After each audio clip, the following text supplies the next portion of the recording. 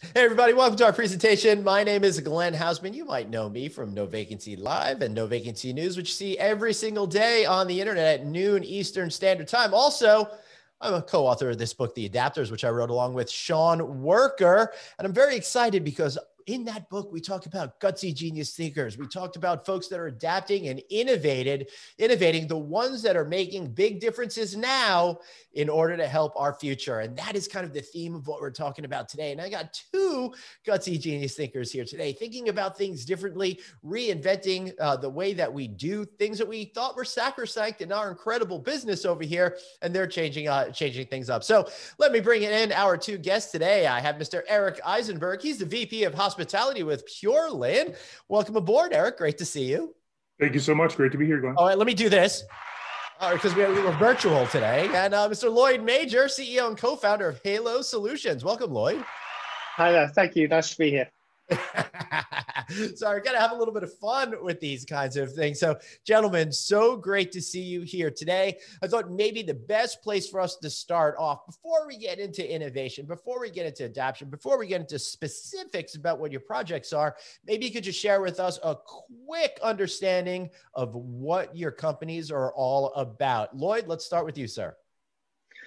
Okay, thank you, Glenn. So our business is all about providing software for control rooms in the main. So these can be control rooms in the hospitality and leisure industry, for example, sports stadia, music arenas, and businesses ranging from anything like Notting Hill Carnival in London to the Royal Navy and several sports stadia and arenas, just replacing spreadsheets which are untrustworthy, unclogging those radio channels that are full of information so we can't get emergencies in, and also replacing those WhatsApp groups which we can't use later on at court when we need to. Excellent. Well, Eric, that's interesting. Now you do something a wee bit different. Completely different. Yeah. So tell us a little bit about what you guys are up to. So at Pureland, we've taken a completely different track. We offer a paradigm shifting break with conventional bed linens. Something the standard everyday cotton sheet is not what we do. Our bed linen solution offers guests the opportunity to never sleep on communal sheets again. One time for one guest. Sheets are never reused. They're hypoallergenic. They're soft, pH balanced. Contain no bleach, detergents, chemicals. Yep. Our zero waste, zero laundry system saves millions of gallons of water and wastewater each year. And our sheets are designed for comfort. They're equivalent to about a 600 or 800 thread count sheet, and it's 100% recyclable. Wow. And that is what's really cool. Now, this is new and different, something I've never seen before. In fact, Eric, I've been around in this business 26, 27 years now. You can tell by all the gray hair that I'm getting here. I've been around for a little while, and I haven't seen something this different in such a long time. Where does this idea come from to just really reinvent things? We'll get into the specifics, guys, in a few minutes about specifically how this comes together. It's really fascinating, but no one's ever sat around a campfire and go, how could we save money? Oh, let's have disposable linen. Well, our founder, Rich Farrell, is a lifelong hotelier, and through the trials and tribulations of all of our hotel lives, we see opportunities, and to really be able to think of something that truly tips the daily routine on its ear is an opportunity that really is something we love to talk about. All the hotels now have approached a green forward initiative. Yep. and really have picked the low hanging fruit. Everyone has low flow toilets, and everybody has low flow shower heads and LED bulbs, and they've adjusted their landscaping and done all those little things that are easy, that have become easy. Now it's time for the hard stuff. Now it's time for the hard decisions to say, especially here in Las Vegas where I am, we have a water crisis. Mm-hmm. And in a lot of other communities, not just desert communities, but California, Florida, even the remote far edges of our hospitality community have a water issue and clean water issue. What better way to save that water than to not do laundry? And we provide that opportunity. You know, our sheets are 100% recyclable. They're maintained in a closed loop system, so they're created with man-made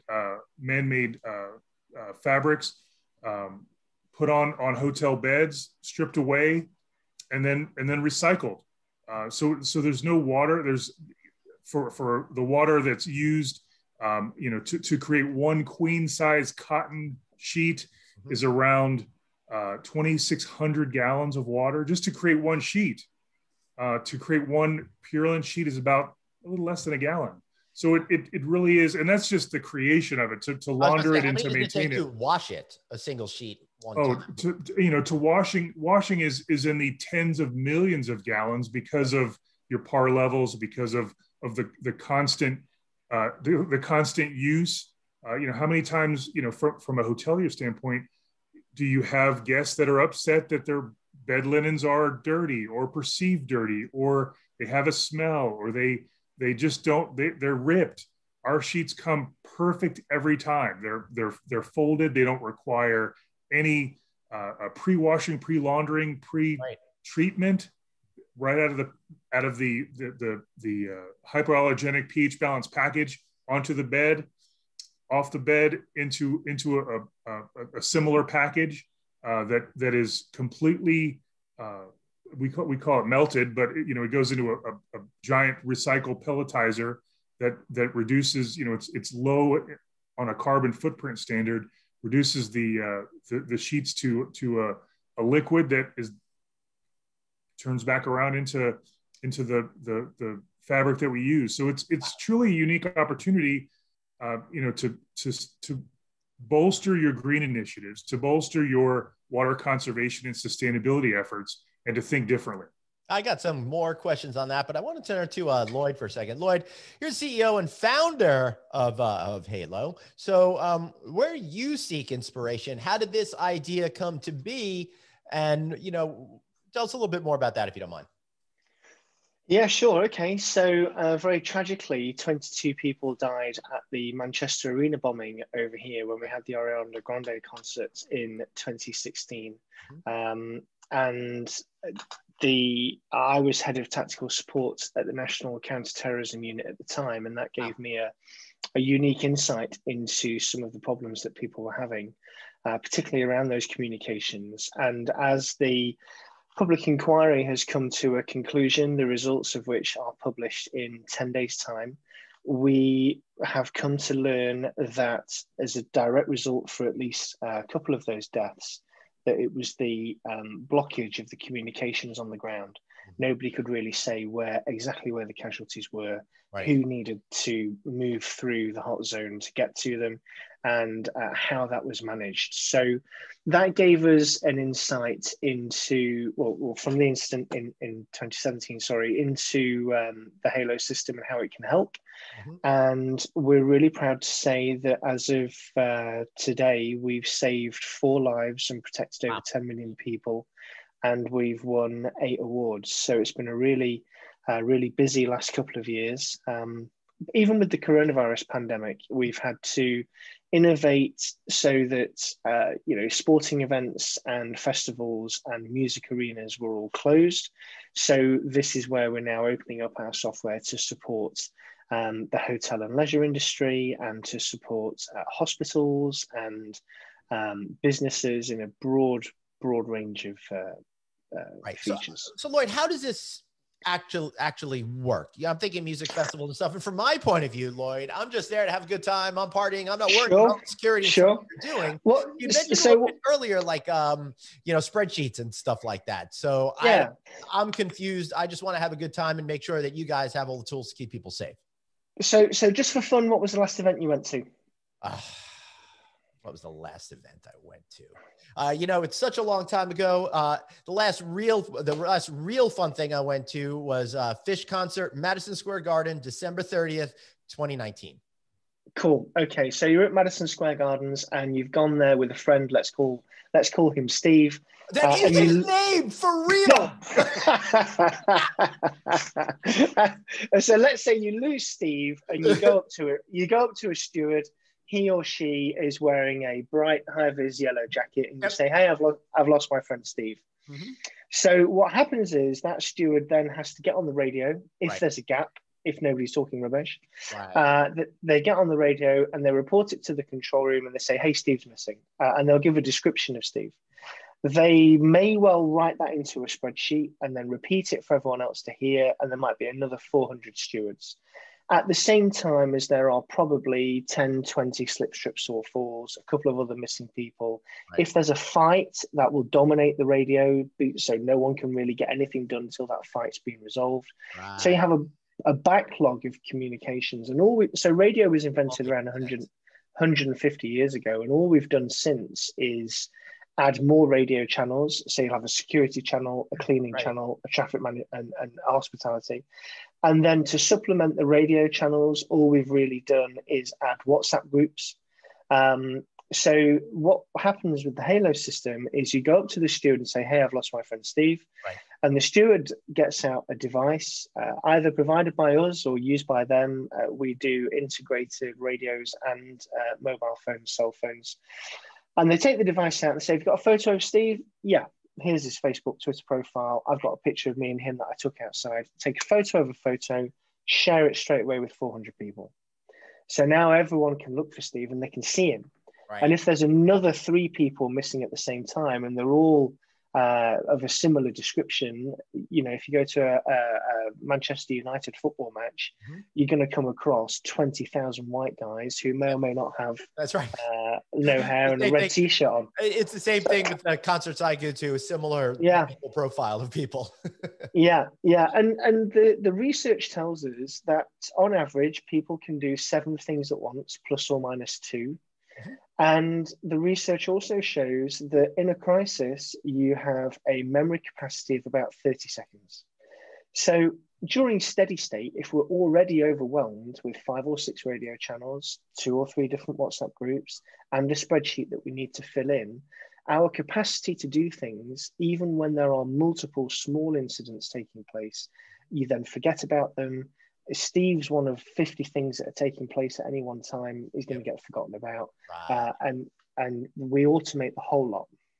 That is pretty awesome. All right. So now I totally get it. Makes a whole lot of sense. It's and again, both of your companies and both of these ideas are really incredible because they take something that should be obvious, but has been elusive all this time until you somehow figured it all out.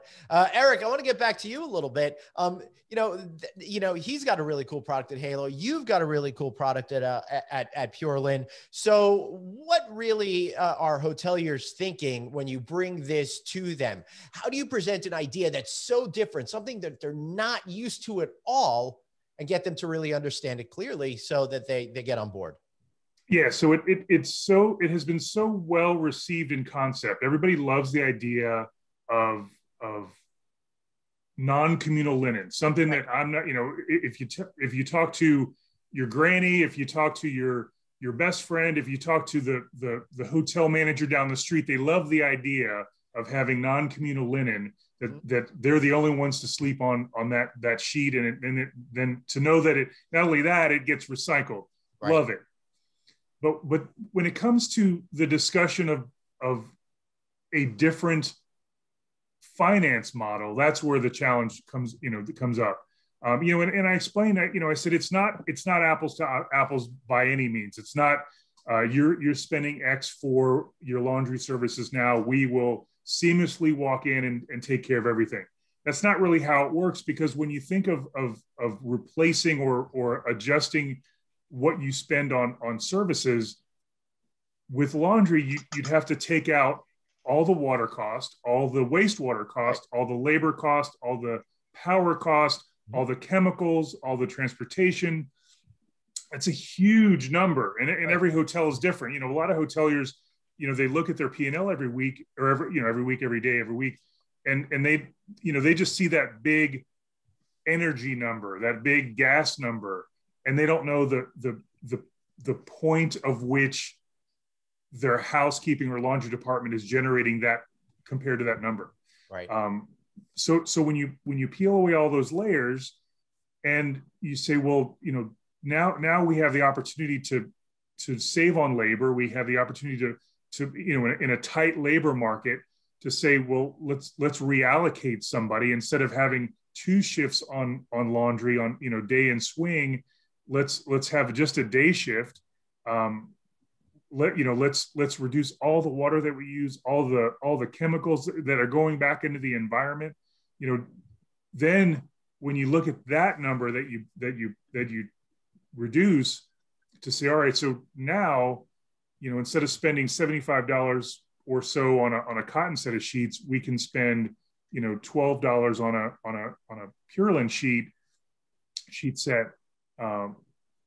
That makes it more compelling. That introduces a more compelling conversation. And okay, wait a second. So it is a single guest use, but I don't have to worry about damage. I don't have to worry about someone claiming that they have bed bugs or they have allergic reaction or they have all these different oddities that guests normally complain about. And it takes care of all the issues, all my expenses, it really is, like I said, it's a compelling conversation. And it will definitely take the forethought of an innovative hotelier to drop these into their wellness rooms, into their spa rooms, especially here in Las Vegas with resort fees and upcharges and all those different things. It's an easy add to those different upsells. So, from an operations standpoint, I always say, you can add, you create a spa package or a wellness package around these sheets. You're already charging $50 more for a bigger bottle of water and, unlimited Wi-Fi, and you get to go to the spa. Tuck in these sheets, and it's a no-brainer, and people will get used to the uniqueness of the single guest use. Yeah. And in this particular context, remember the guest is not price sensitive, they're value sensitive. And by rolling something like this into your program, you're creating that extra special value that sets people apart. And Eric, the other thing I really like about this is, all of these other expenses that are removed from it that we aren't commonly thinking about. So I could see why you need to spend a little time connecting the dots, but I bet a lot of light bulbs go off as soon as you do that, right? So Lloyd, taking it over to you, we got a question from the audience. As the world is undergoing a major shift, do you think we need to think more globally or locally? And then how does your thoughts about your product and stuff like that maybe fit into that type of routine? Okay, I think there are pros and cons to both. So from some of our clients, for example, will have a global footprint like ASM Global. So hundreds of stadia, shopping malls, football, soccer stadiums, arenas around the world. And it would make sense for them to have a lined up procurement process and joined up systems and the same method of operation across the board. So they've got a deep insight at the strategic level where they can really turn data into knowledge and start doing that trend analysis to drive performance and improve the bottom line. But then when you get into the granular detail at the local level, some of those venues have a really strong connection to their local communities. They have a lot of heart and soul there. They're a big employer. They will want the ability to strike out on their own and have deals which might be carbon negative. They might support a local charity. So they need some flexibility. So I think that when I sit on panels sometimes and get asked questions like this, I think I pivot to an area of strength where I say that I think irrespective of what the approach might be, if people remember to listen and to be flexible in their approaches, they can get the best balance of both worlds. So I don't know if it's a supply chain question and we're looking at sustainability and reducing carbon footprints, then being local will always be good. So you don't have those massive global supply chains and the delivery impact that they contribute to. But for us as a business, we have a relatively light carbon footprint. In fact, actually, we went carbon neutral in 2018, and then in 2019 went one step further to be carbon negative. And last year, we reached all the way back to 2014 to offset all the carbon since we were first created. So it was not a particularly expensive thing to do, but something that we felt was important for us to do. And I suppose depending on what the audience member was thinking, if it was a sustainability question, then that would be my view on that. Yeah, I agree. And it's interesting because depending on what the topic is, you do need to think globally or you need to think locally in that regards. We have another question from the audience. I'll give it the answer first. And then you guys, if you don't mind jumping in, if you want to answer it, which is the only reason why I'm going to take this one first, because it's a little tricky. Where's the enterprise level innovation that improves staff retention and hire, a current issue in the hospitality industry? So guys, I just happened to come off a show that I did today on No Vacancy Live, which of course airs at 12 p.m. Eastern time. We had on Harris Rosen. For those of you who don't know, he's an iconic hotelier. He owns 8 hotels down in the Orlando area, about 6,700 rooms over there. But what makes him different is that he really takes care of his employees and their families in a real and meaningful way. And it's made all the difference to his company and to how people stick around.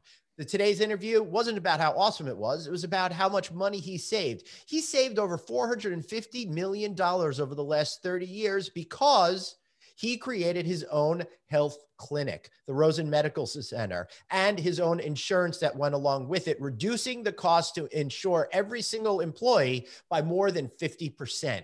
Not only that, but because everything is essentially free for the employees, they get that preventative care.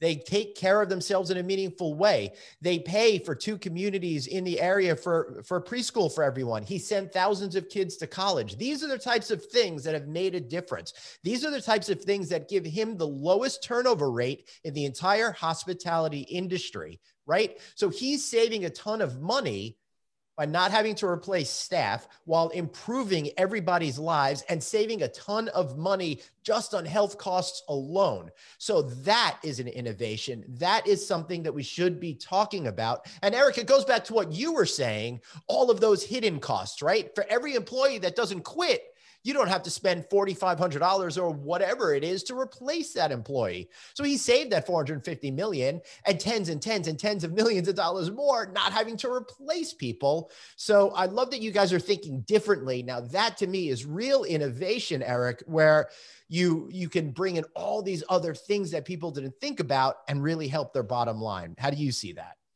Oh, and that's completely right. You know, it's the point of difference that the hospitality innovators that will make in the future, to set them apart. You know, whether it's the way that they handled the pandemic, you know, from start to current to future, to the way that they're handling their business model. You can't. The thing that we learned, all of us, is that it is a different 365 days ago, completely different world. So if you're doing things the same way you did 365 plus days ago, you're already behind. And that's what we're trying to, you know, both on the innovation side, but also on the reality side, to your point, you know, in employee retention, to the question, you have to do things different. You have to be able to revise your standard model, your standard of business, to make things better. You don't want to make things worse because they're pretty darn bad as it is now. But you know, you want to, you know, you open up, you know, your thought process, consider alternatives, whether it's, you know, laundry from Purelin, or whether it's staffing, or you know, your average, you know, pay rates, or your insurance, or, you know, the things that the flexible schedules. There has to be some movement and latitude, and knowledge and that we've learned. Yeah, Lloyd, one of the ways that I can see that you are working for helping companies with staff retention and stuff is through your training division, right? My guess is that if you empower people with knowledge and insight, they feel better in their jobs and they're more likely to stick around. How do you see it? Yeah, you're exactly right. And they feel safer in what they do. I think the current climate will be really interesting as over here we, fingers crossed, emerge from the coronavirus restrictions and return to sporting events, festivals, and arenas. And we were back in 2019, probably about 15% short of security staff, particularly over holiday weekends around August and summertime. So it was really difficult to make sure all the slots were filled with all the people that had the right skills. And now we've had a year or two of all of those really valuable members of staff not being able to work in that industry. They've moved towards security guarding at vaccine sites, at hospitals. Some of them have taken up jobs as delivery drivers for different companies, online food delivery, etc. And it'll be interesting to see if we can encourage them to return to the industry to keep us all safe when we go back to work. So it's not just staff retention in the sense that that fabulous chap who owns those hotels has been able to achieve. Yep. And what a wonderful achievement that is, but also staff migration and staff mobility, people coming in at the entry level and getting promoted and feeling rewarded and being able to move up. So a lot of our training is around, okay, great, you might be a security guard, but you want to be a security supervisor, then you might want to be in command, make command decisions, you need command training, to be all of those things. So we can really feel the value of being in the workplace. Yeah, that's absolutely right. Guys, believe it or not, our time is almost up today. So we got to go to some closing thoughts before I wrap this bad boy up. Lloyd, your final thought, and then we'll go to Eric. Oh, okay. I guess really to resonate on what Eric was saying about that requirement on the industry to sometimes invest to save, and looking at all of those hidden costs and pulling everything together and realizing that for us at least, the paper trail, the planning, the preparation, all of that can be digitized, and the savings that digital help can provide, and listening to what people need in order to bring about that effective change, to transform the culture and transform the industry, to provide that digital safety. Right. And that is absolutely essential. I think what you're really talking about, Lloyd, is something that I've been talking about for years, rethinking conventional thinking. Just because people think one way, and it always seems to be that way, there's lots of opportunities to rethink everything and all the different pieces that you're doing in your business to help engage your employees, to help you move your company forward, to help you make more money. Eric, any final thoughts from you, sir? In the immortal words of Elon Musk, it's only crazy until it's not.